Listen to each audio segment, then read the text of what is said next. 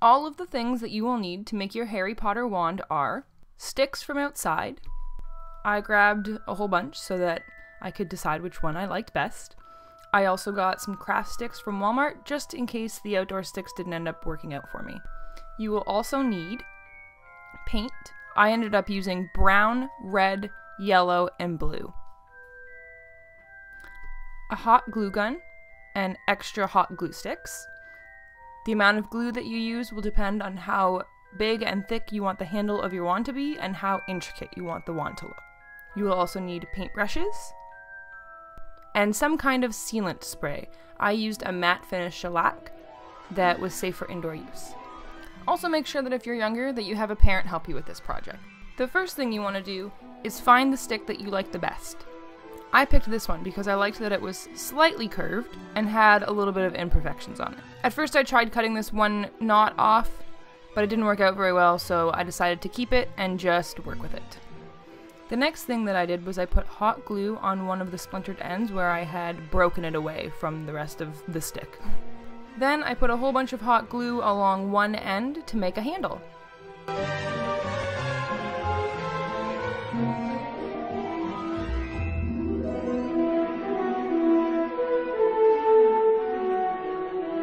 I ended up adding to the knot that I originally tried cutting off because I thought that it added character to my wand. The next thing that I did was I used the already existing bumps and knots in the stick to make a design. I connected the bumps and knots with a line of hot glue, and then I added hot glue on top of the bumps as well to make them stand out more.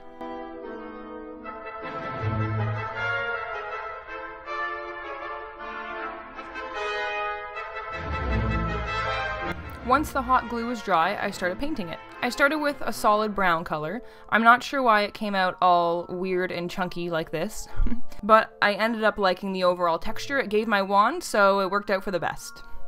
And then I just painted the entire thing brown, all over the stick and all over the glue.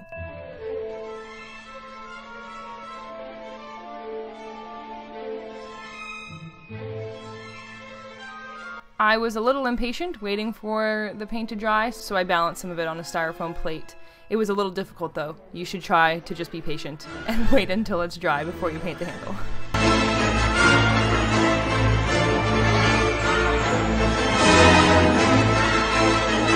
Once the brown paint was relatively dry, I came back and I mixed together colors. I tried to make a gold color, which is not very possible, so I ended up getting a bronzy brown type color, which I ended up being happy with. And I used that color to paint along the hot glue that I used to connect all the bumps in the wand.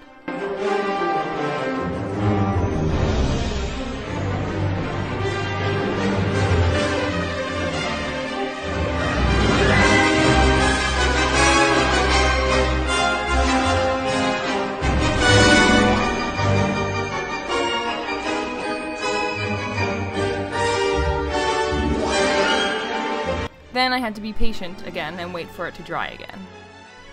And once it was dry, I sprayed it all over with an indoor use matte shellac.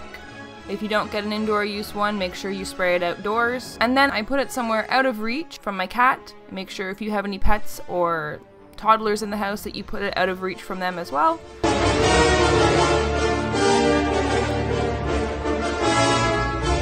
And I waited for it to dry again.